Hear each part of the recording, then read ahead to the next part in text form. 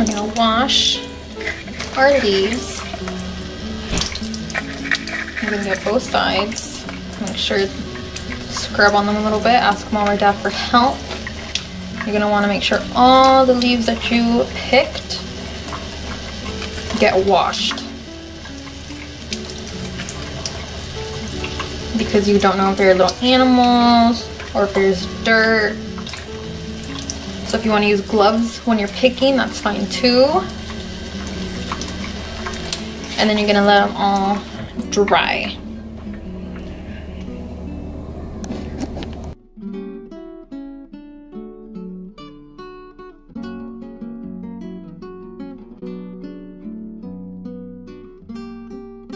A hedgehog.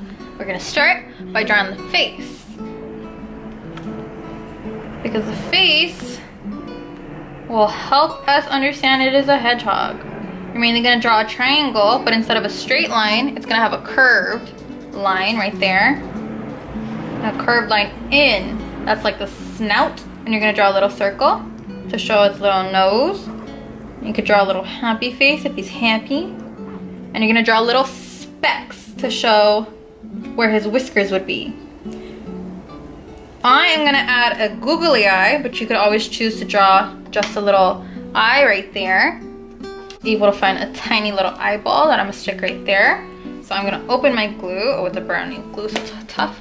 There we go. And put my eyeball. I'm only gonna use one eyeball to show a profile look. And I'm gonna stick it on. What are we gonna do? We're gonna count to 20. 1, 2, 3, 4, 5, 6, 7, 8, 9, 10, 11, 12, 13, 14, 15, 16, 17, 18, 20. Amazing! And stuck. Okay, now we're gonna start doing the body. I'm gonna use my thinnest leaves, which just happen to be these from the pomegranate tree bush. It's a bush or a tree. So it's nice, long, and thin, which will be helpful. We're gonna build around in a circle-like shape. You could use a pencil to outline where you're gonna wanna put these inside. And then we're gonna glue them on. It looks very funny right now because there's nothing in it, there's no feet, there's no tail, there's nothing. But trust me, it'll come together. Because you won't be able to see that when I start putting all the little spikes of the hedgehog on. So what I'm gonna do for my first layer is I'm gonna go around and put glue on the paper, directly on the paper. And I'm going to start sticking these on. I'm gonna wanna start from the back and layer them as I go.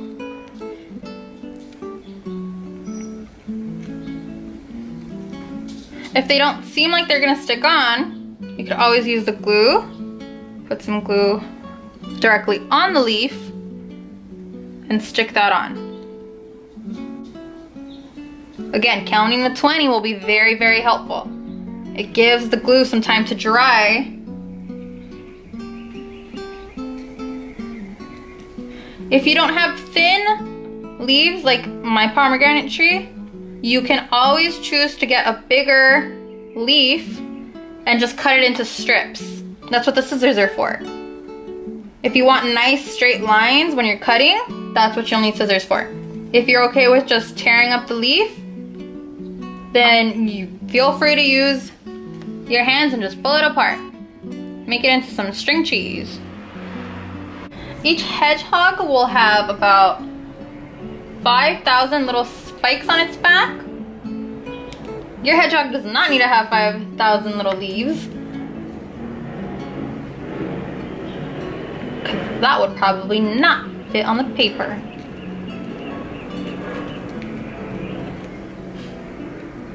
You might want to wash your hands a couple times throughout the project, because the glue will get your hands sticky, and if your hands are sticky, the leaf won't let go of your fingers, and then it won't stick onto the paper. So you want to make sure your hands are nice, clean, dry, because if not, you'll get leaves falling off the paper. Oh, like that.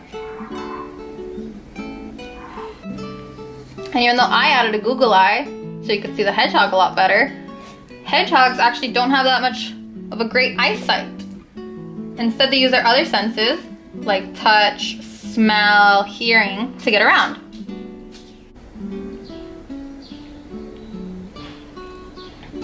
I'm also gonna add some little feetsies to the bottom.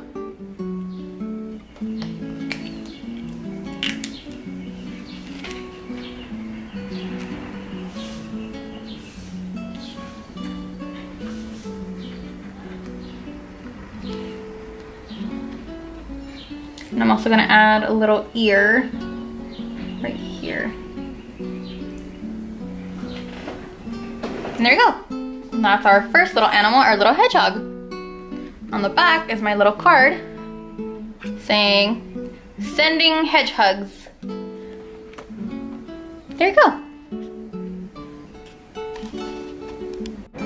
I'm again gonna use my thin marker. Again, use a pencil. That way you could erase. And I'm gonna draw the shape of the butterfly that we're gonna make. Just a line. I'm gonna draw my wings very, very, very, very, very tiny. Just so I know where they're gonna start being made. Just like that. Just like a little heart shape. Does not need to be perfect by any means. Make it little tiny. Because I'm going to build on that shape. It looks like two hearts. One normal heart and one upside down heart. I'm gonna build on this shape so you won't be able to see any of that. So it does not have to be perfect at all. So basically if you have like a rose bush or any kind of flower bush, I'm going to use those petals, the petals, and the leaves that came on that one. Again, I'm going to add glue directly onto the paper.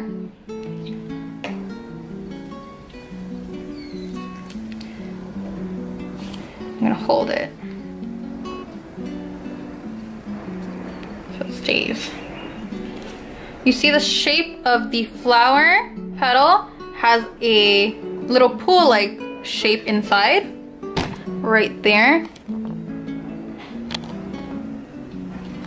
So it'll be easier to put the back side of the flower petal that has a little hump like a camel onto the paper.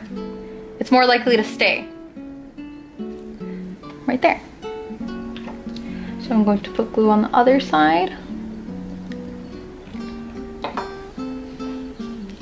Put my flower petal down.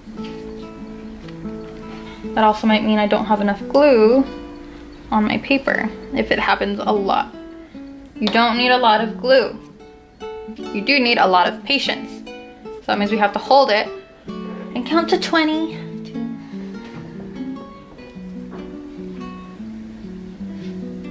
So it's more likely to stay. And wash your hands, because if you have glue on your fingers, the petal's not gonna wanna leave your hands.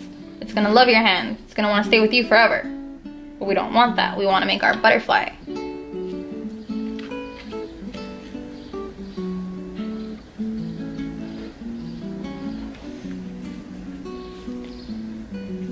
You can always choose to put glue directly onto the petal. But you need to be very careful with the petal, because if you go too hard and you brush too forcefully, you might rip the petal.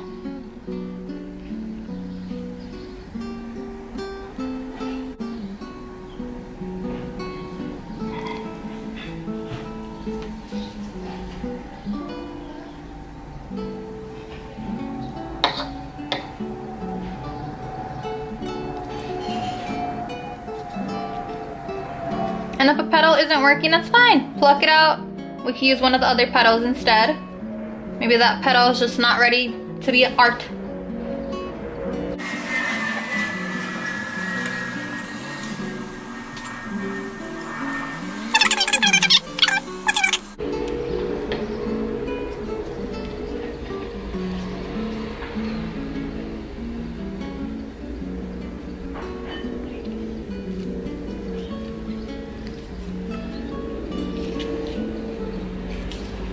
Liked how this side came out, so I decided to pull one of the petals off to also do this kind of layered effect.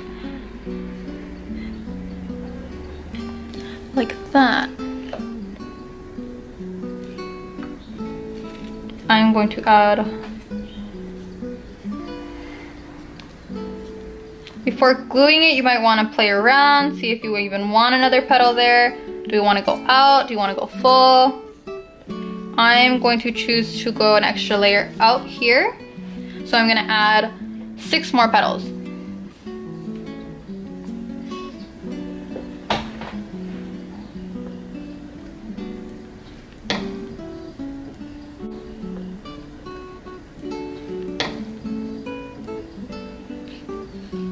Gently lift it. You don't want to put glue on the entire back of the petal, because if you add glue on the entire back of the petal, then you see this lovely little lift won't be there. It'll stay stuck down there. And if that's what you're going for, that's great. But Miss Brittany wanted to be able to see these nice little petals curve how they usually look on the flower.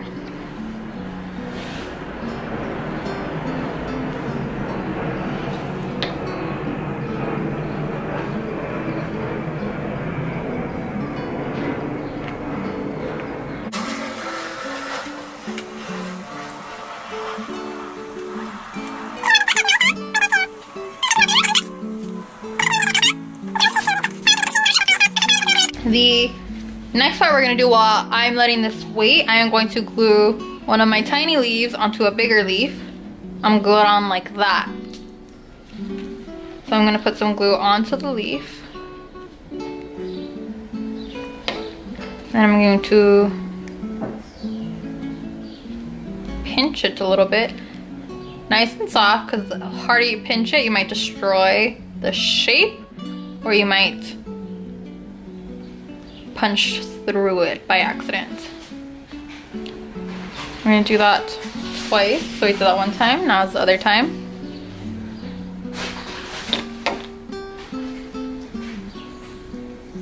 Like that.